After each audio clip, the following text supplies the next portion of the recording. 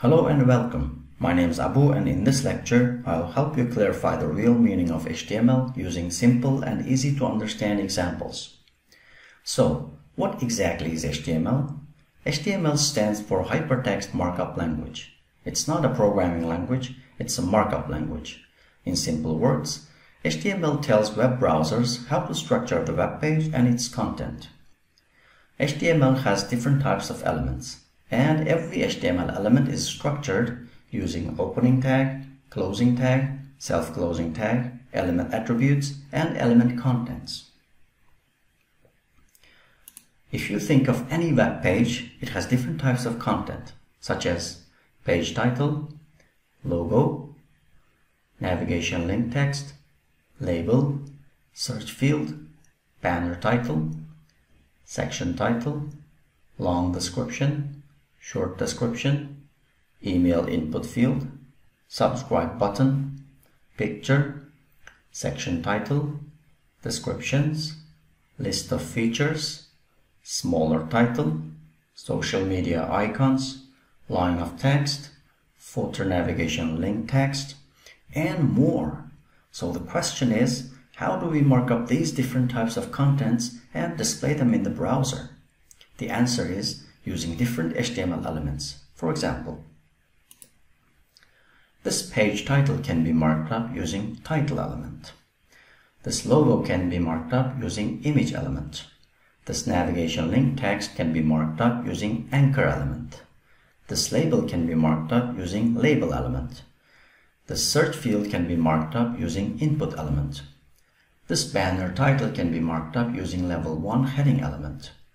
The section title can be marked up using level 2 heading element. This long description can be marked up using paragraph element. This short description can be marked up using paragraph element. This email input field can be marked up using input element. This subscribe button can be marked up using button element.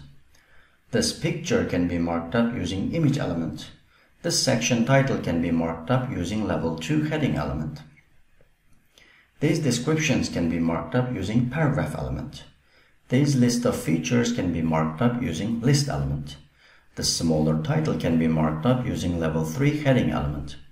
These social media icons can be marked up using image element. This line of text can be marked up using paragraph element. This footer navigation link text can be marked up using anchor element. And there are more than 100 HTML elements to mark up different types of web page contents. In order to master HTML, you need to know when and how to use every different HTML element to mark up different web page content. Okay, this is what HTML is. It's just a building block of every web page. In order to make things more clear, let's inspect a real web page using browser's developer tools. Okay, let's inspect this web page. In order to inspect web page, just right-click on any place on the web page and select Inspect. Make sure you are on the Elements panel. Actually, this means HTML elements. After that, select this arrow on the most left.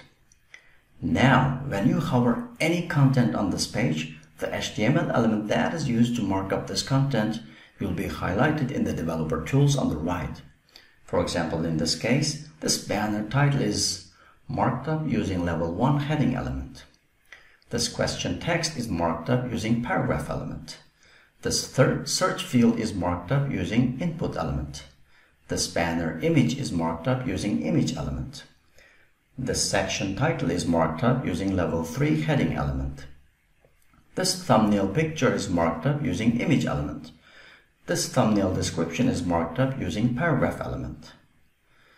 This section title is marked up using level 2 heading element. This block of text is marked up using paragraph element. Basically, for every content on this page, you'll definitely be able to see its related HTML element from the developer tools on the right. This is what I meant by saying that HTML is the building block of every web page. Okay, thanks for watching, and if you have any questions, please let me know in the comments below.